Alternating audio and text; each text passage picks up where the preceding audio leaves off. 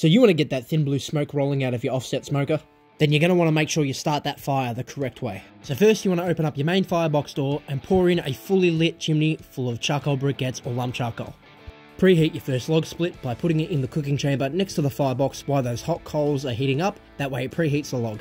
Then when you're up to temp, put your preheated log directly over your hot coals.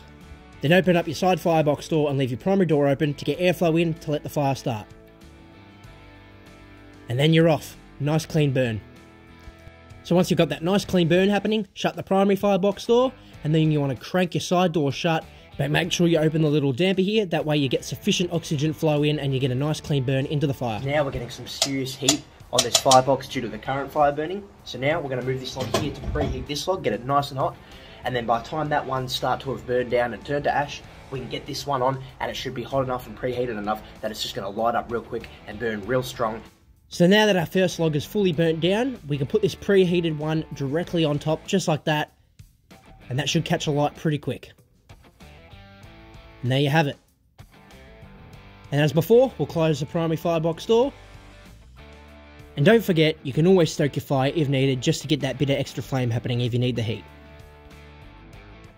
And always use your dampers. If you need a bit more oxygen flow and your heat to rise, you open this damper up, and if you need to kill off the fire and drop your heat, close the damper down. Time for another log.